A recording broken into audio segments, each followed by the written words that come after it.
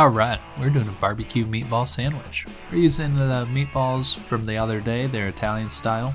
See the link above for the recipe and details. But they'll be good. We're going to pop them in the air fryer for about 12 minutes at 450, 400, somewhere in there. They'll be good, just cook them all the way through. There you go. Now, cut your bun open. You can use a sub sandwich, you can use slider buns, what I got here, it doesn't matter. Provolone cheese, American single, doesn't get better. Slice red onion, slice, you know, break it apart. A little bit of jalapeno, I like the spice. Preheat a pan, a little bit of olive oil in there. There you go, and you go.